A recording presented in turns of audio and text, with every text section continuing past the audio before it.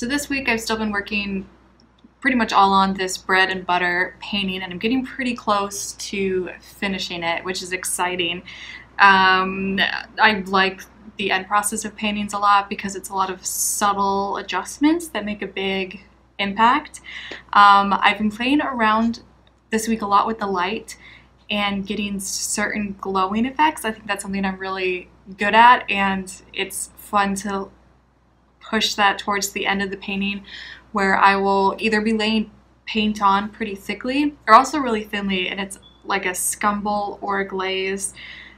So it's just really fun to play around with the different textures of painting as well. So the garlics, I ended up repainting them this week. Not entirely, mostly just the light portion, so the light shape of them. And I was really liking that. And then also just today, right before I got the camera out to shoot this, I was laying on like thick highlights, which it feels really good to do that, to have that confidence where you take a brush, you get a lot of paint on it, and because I've molded the garlic slowly over time and just like keep getting them stronger and stronger and stronger, and then I'm used to the color mixtures that I'm using for it, that I have this confidence where I can just lay a brush stroke down and I'll leave it, which is not just, you know, for me to feel good, but it's I think really rewarding just to look at something like that where you can see a modeled garlic and then have this like nice thick brush stroke on it, which is fun. Kind of like really I just made adjustments over the whole painting, I guess. I'm pretty close to being finished with it, I think. I think I want to wait for the paint to dry and do a little bit of glazing in some areas to unify and bring up some areas and get some areas to be more colorful while still staying very light as well. So it's been a lot of fun working on this painting. It's been a really interesting process because it's a commissioned painting, so you know, making sure it's something that they like and that they're gonna love, and I'm gonna really love working on it and like the finished product as well. So it's been a really good experience from the start. And so now every morning I wake up and I feel like it helps me to take the painting out of the studio. So the painting's in a new room, it's in a new different light source. I'll either have lights on, so it'll be under artificial light, and then also, you know, have the lights off, so then it's with natural light just coming from the window, and then both. So it's just getting all different light sources, so wherever they hang the painting, I know it's going to look good in the whatever light situation that it's going to be under. And yeah, keep making sure that it's out of the studio in a different room too. I'm seeing it now as a painting and not something that's just a work in progress. But if I was to say, like, I'm finished with this painting now and it's finished, and so I look at the painting, and if there's anything like, oh, I wish I could have tweaked that, I'll write that down in a notebook. And so that's kind of like my checklist for that day that I want to work on. So I've been doing that while I drink my coffee in the morning. And also I've got a frame that, it's not the frame that's going to be for the painting, but I put the painting in a frame, so it's also just getting that look at it as if it was a finished piece, and if there's any final adjustments that I want to make for it. Yeah, so that's been helpful, and again too, like making it out of the studio, so it's not beside the setup. So it's not just I guess when I start a painting and I have a setup that I'm referencing, like a still life that I'm referencing,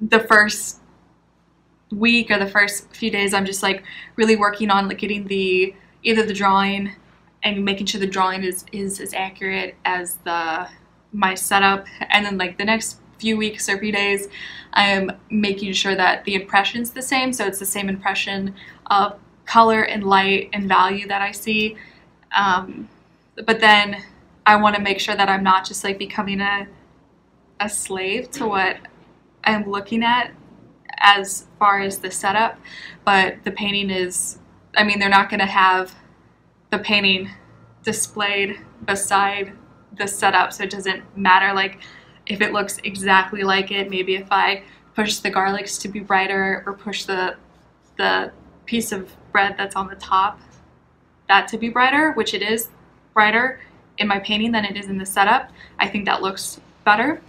So I'll make those adjustments. And so that's helpful to take the painting out from beside the setup and out of the studio. So if I'm saying like, well, that's what the setup looks like, so I'm gonna paint it to look like that, but when you take it out in a way, maybe it doesn't make as much sense as you thought it did. So you wanna, you know, push past just the impression that you're seeing to, yeah, just to make sure that you're making a painting that you really love and stands up nice and strong on its own. So yeah, I'm really excited about this painting. It's cool when I work on a painting and I have a setup, so I know what it's gonna look like, or gonna look similar to, but I always have in my head something slightly different.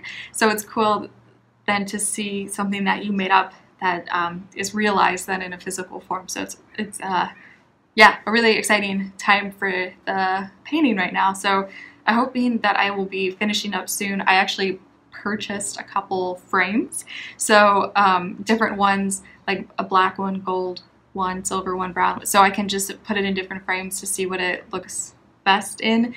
And then the plan is, once I find the frame that it's going to be in, to then keep painting on the painting and make final adjustments with it in the specific frame, so then it's just like perfect and looks really good.